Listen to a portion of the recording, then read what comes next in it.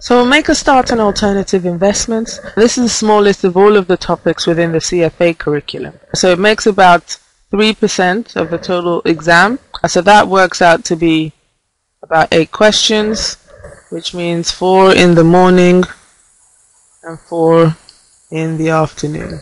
The questions you'd be getting here usually work out to be quite or fairly straightforward. Could be slightly easy if you know exactly what's been going on. But you would need to do the work for it. You need to go through all of the material to see, to understand what the underlying information is, to get the basics of all of the different types of investments. You have some calculations. They are quite easy to work out, but could also very easily go wrong. So you need to know exactly what it is that you need to be doing. So we'll make a start then.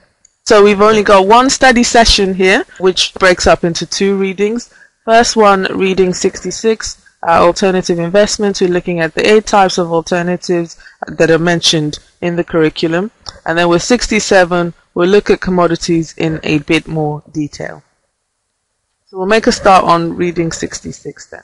I will start off looking at our mutual funds. So these are essentially funds where you have many investors who essentially pool their money together into that fund. And you have a manager that's running the fund. So your mutual funds could be split up into open-end funds or closed-end funds. An open-end fund, all trades are done with the manager. So there's no secondary market.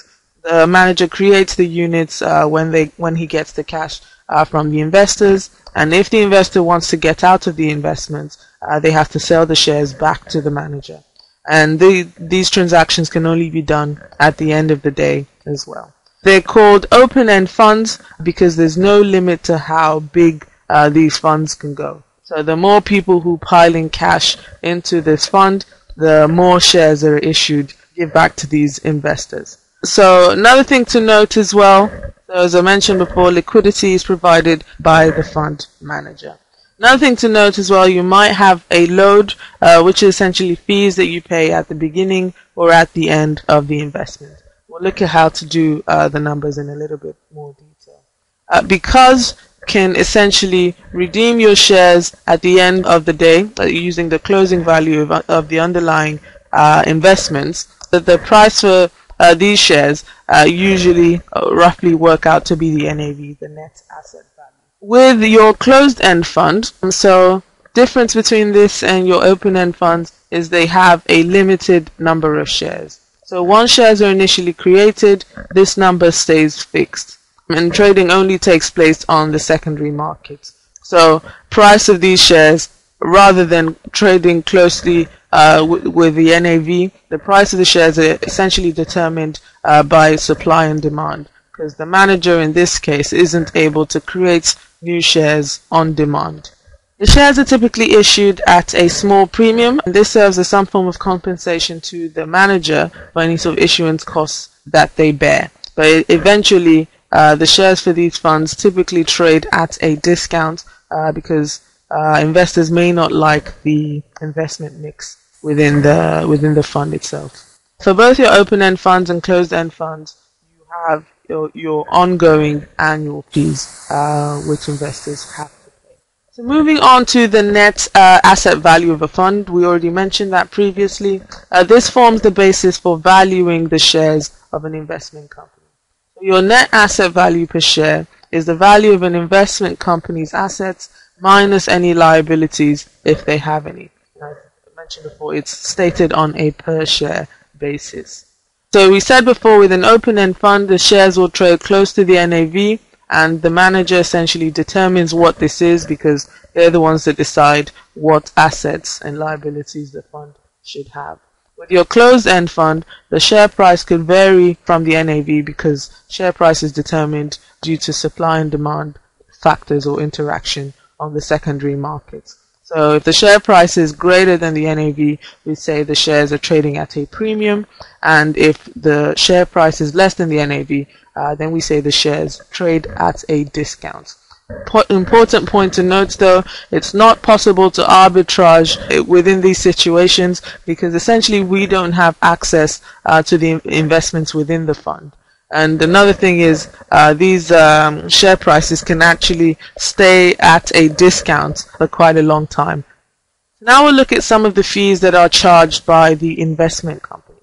So you could have your one-time fees or ongoing annual fees. You also have your load, or also known as the sales commission, and this could be a front-end load, so this is paid when you buy the shares, or a back-end load, which is paid when you redeem the shares. Some funds actually have both front-end loads and back-end loads, but it depends on how each of the funds are structured.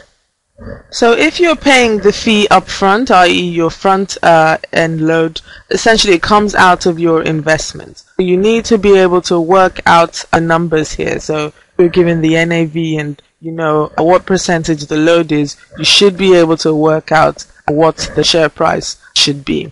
And so it's a little counterintuitive, because how this actually works is the load, or the fee that you're paying in this case, is based on the price you pay rather than on the NAV.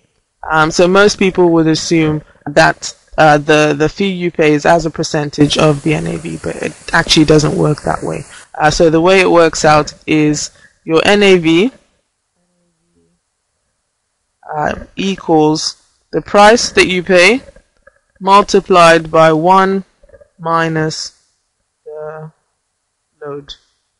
So that's the way it actually works. So we'll look at the example here just to try and make some sense of it. So if NAV is $50 and there's a load of 6% on purchase, the share would be sold for. And so what we do is we take the NAV and we just divide that by 1 minus the 6% load, and we end up with a price that should be paid of $53.19. So let's start off with some easier numbers. So say we had, I'll just give you all the numbers here. So say we had a share price of 100, load was 5%, and the NAV was $95. So working our way backwards, say we just knew what the NAV was, which was the 95, and load being the 5%, we say share price is this 95 divided by 1 minus 0.5, which gives us the $100. So intuitively what people might try to do might be to say share price should equal 95 multiplied by 1 plus 5%, which would give us $99.75, which would be wrong. Okay, so make sure you remember this. It's quite an easy formula, but one that could easily go wrong.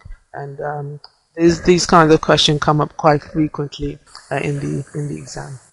Key thing to note though, these loads or fees are essentially a sales commission. So they're compensation for all of the marketing efforts, and they are not acting as a performance incentive for your portfolio managers. So the annual fees, the ongoing annual fees that the investors pay, they're the ones that cover any fund management fees, administrative fees, and any distribution fees on there. So that fund management fee, that's essentially your incentive fee for the fund manager. So these fees are also known as your 12B1 fees. So just in case you see that floating around, you know that those are your annual fees. So we've seen something like similar to this in equity. With your mutual funds, they can essentially be split. Investments for those could follow a whole load of different strategies. So it could be based on style. So here we're saying the broad characteristics of the investments within the fund, defining those. So it could be growth or value or large cap or mid cap, those sorts of things.